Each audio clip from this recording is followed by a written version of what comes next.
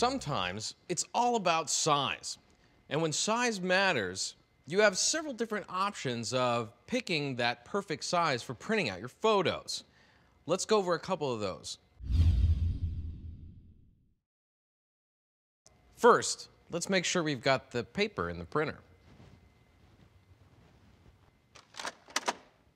Just pull out the paper tray, and you'll see that there's a couple different levels that you can put different sizes of paper in. The top tray holds two different sizes for standard size photo paper. I have here 4x6 paper. It'll also support 5x7. So how do you adjust for the smaller size? Let me show you. Make sure that you put the glossy side down. This is the side that the printer is going to print on. And then take the sliders to make sure that it's a snug fit, but not too tight.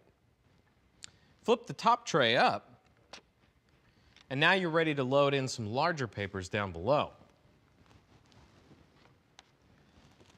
I have here some 8.5 by 11 premium photo paper, glossy. Make sure again to put the glossy side down.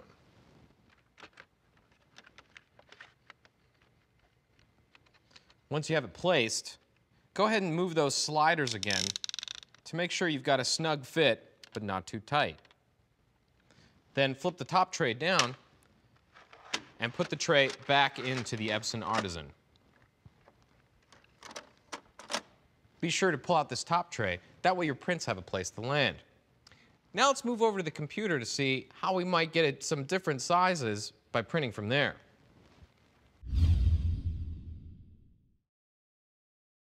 In this case, I know we've got the 4x6 and the 8.5 by 11. Well, let's start off seeing what this is going to look like just as a more normal size photo and select the 4x6.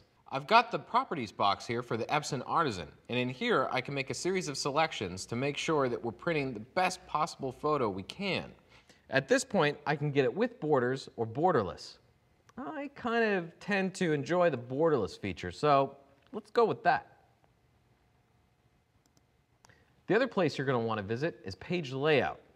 And this allows you to adjust the amount of enlargement when you select borderless. I'm going to go with minimum. Once you're all set and ready to go, hit OK. Ta-da! A fabulous print with a few easy clicks of the mouse. But now let's cut the computer out of the equation and work directly with the Epson Artisan's touchscreen interface. This is fun. One day in the future, the printer is automatically going to know exactly what you want and print it out for you. Well, until that day arrives, there's a handy little touch screen for you to be able to make the selections for the options that you want to print. Let me show you how it works. I'm going to start by pressing the menu button. In here, I'm going to select Print Settings. And I've got 8.5/11 paper in there. So let's select that as our paper size. We've got premium glossy paper, the borderless is on, and quality is set to best. Well, we're ready to start printing now at 8.5 by 11. So all I have to do is press start. 8.5 by 11, looking beautiful.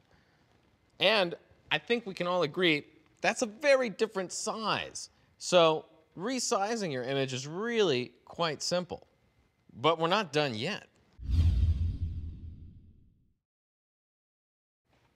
All right, let's select Photos, and then let's move over to Photo Layout Sheet.